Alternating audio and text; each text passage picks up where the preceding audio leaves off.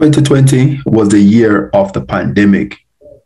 Social distance was the order of the day, and a lot of countries went into lockdown mode.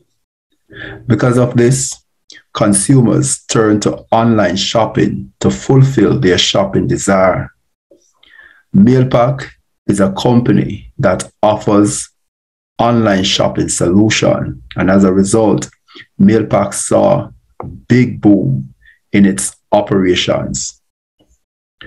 Revenue went up for that period 42%. Net profit also soared 20% over pre-pandemic periods. Not to mention, the stock price returned exceptional result for investors. However, MailPac has been performing badly since recent times. What did management do during the pandemic that is having a negative impact on MailPac's performance? Like the video, share the video, subscribe to the channel, and we could get into MailPac's business. As revenue grows, gross profit margin starts to fall. What was the problem? This increase in demand for MailPac's service, the company chartered extra freight planes.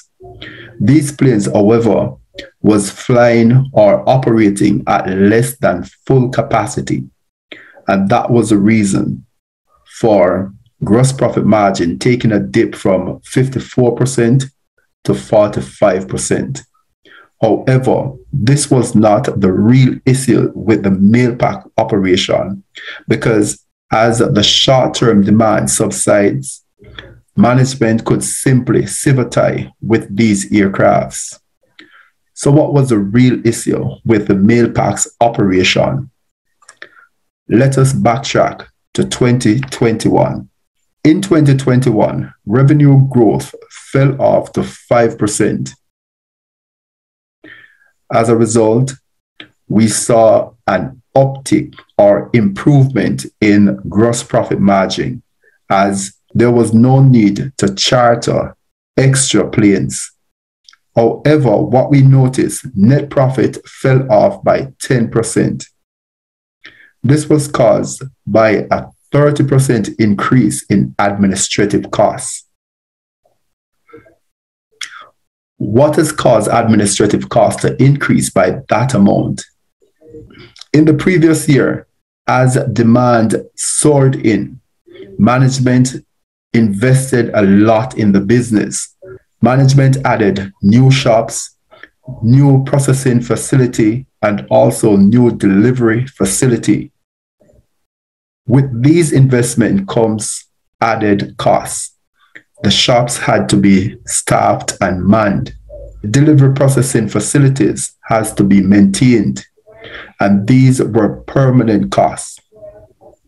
So even as demand subsides, MailPac was left with increased administrative costs, and this has impacted the company's bottom line. Did this issue continues in the first quarter? Let us look at MailPac's Q1 result for 2022. Revenues in 2021 grew, but at a slower pace, whereas revenue in the first quarter of 2022 actually take a nosedive. This was as a result of consumers returning to contact shopping. As revenue fell off, gross profit margin worsens.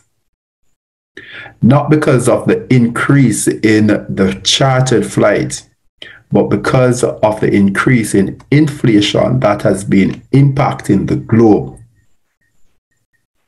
The war in Ukraine has impacted the supply of oil, hence the rise in the oil price that is important to the aeroplane space.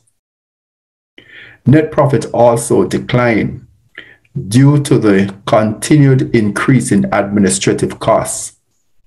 Earnings per share fell 50% from 4 cents to 2 cents. What can we conclude about the MailPac's operation? Management faced temporary demand in 2020, and in response to that, management put in place some permanent costs that keeps on affecting the company even in 2022. What is the solution? Grow the top line or cut administrative costs. We will keep an update on how management is responding to the issues that MailPac is currently having. See you in the next video.